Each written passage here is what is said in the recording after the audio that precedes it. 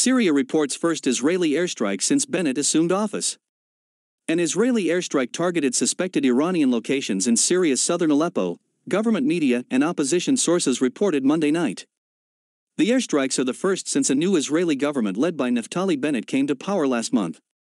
Syrian opposition forces said the airstrikes targeted Iranian Revolutionary Guard bases and a weapons plant, in a continuation of Israeli attacks against Iranian military research and development activities over the past year.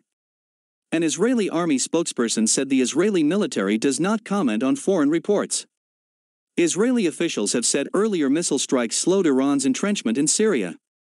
Explosions were heard across Aleppo, which was Syria's most populated urban center and a commercial and industrial powerhouse before the war.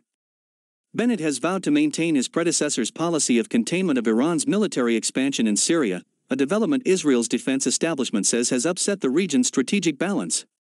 Western intelligence sources say Israeli strikes on Syria are part of a shadow war approved by the United States and part of a policy to undermine Iran's military power without triggering a major increase in hostilities.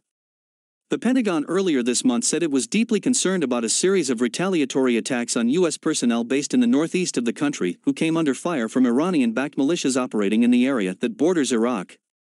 Thousands of Iranian-backed militias have had a growing presence across Syria in the last year after helping Syrian President Bashar al-Assad regain territory once lost to insurgents.